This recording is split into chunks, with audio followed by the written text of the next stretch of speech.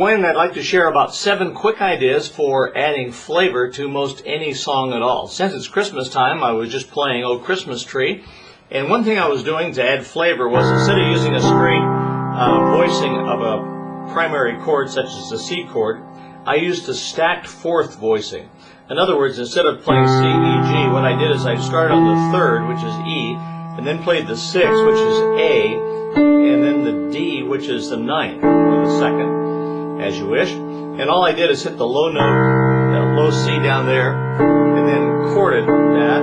And then when it was time to go to the next chord, I just moved my hand up, like my hand's stiff, like it's frozen, and it just moved up one, like that. Watch.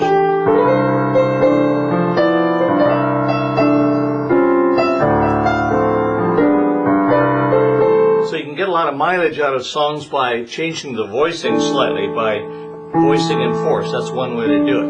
Another thing you can do is, say you were playing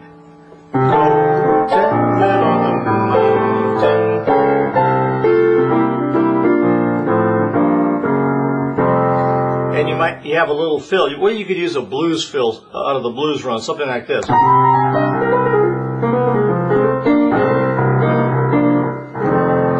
all that is just the blues scale in the key of F, since I was playing in the key of F. And the blues scale is use the flat third, the flat fifth, and the flat seventh. So I started on C, went to C flat, and then B flat, A flat, F. Put my third finger over to E flat, C, slid off. That's another thing you can do, is slide off notes. Slid off B flat to B, and then back, or C flat, back to B flat, A flat, F. And you can go down as long as you want. Watch.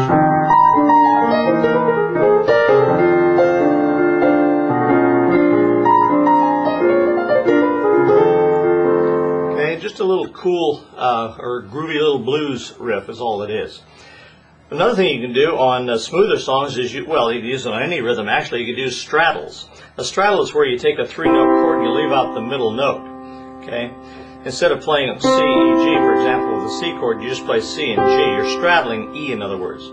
Like E is the white line of a road, and you're straddling it. One leg on one side and one leg on the other. And then you go up to the next inversion up or the next inversion down, and you straddle there. Okay? And then you do the same thing in the next inversion. Now, it gives it kind of an open sound, doesn't it? Now, you can really get some nice sounds if you do that to 4 notes. Like, here's a C major 7th chord. Now take 2 and straddle 1. And then play the other 2 and straddle 1. Let me give you an example.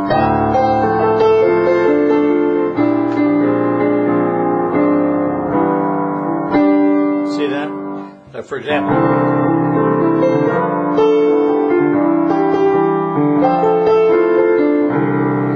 Another thing you can do is do a half-step slide. Instead of going right from like G7 to C like I did, you can use a half-step slide. What's a half-step above C? If you know your target chord is C, you can go a half-step above C, which is D flat, and play that before you slide down to a C. And again, I'm using a voicing in fourths, like so.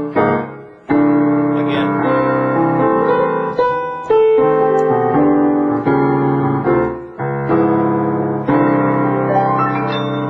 Another thing I just did is I did a little rapid-fire riff up the keyboard. Just take any chord, such as, let's take a C6 chord, and just play it from the bottom up, and then tuck your thumb under and play it in the next octave, and the next octave, and so on. If you come down, you can get a kind of a waterfall effect, doesn't it? So on the way up, and on the way down. On the way down, what you can do is play a leader. In other words, your left hand can outline the chords like that.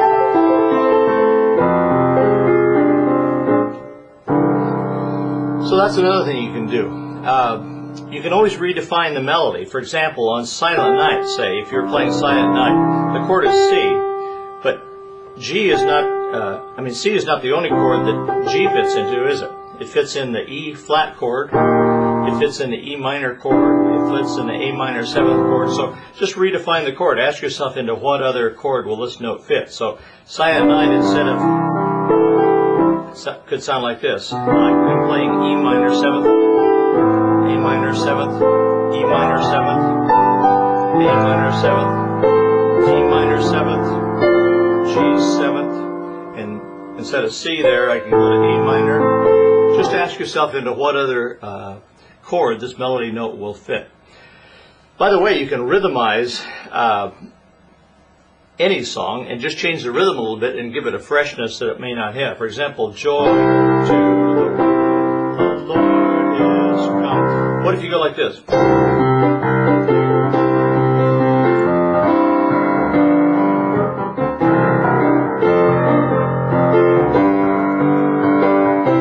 That little thing was, but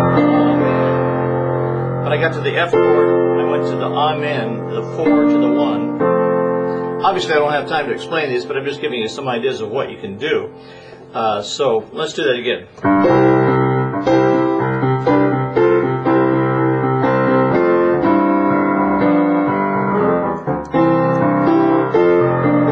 Playing a little slower.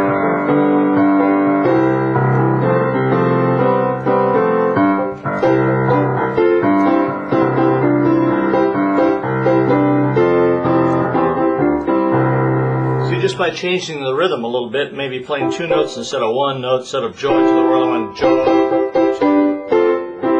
Just a little rhythm, and that adds interest to your playing. Well, I could go on and on. There's hundreds of these things, but you get the idea. So hopefully that'll pique your interest just a little bit, and if you want to follow up on any of those, just go down and click on any of those titles that sound interesting, and you'll get the full story on them. So thanks. Bye.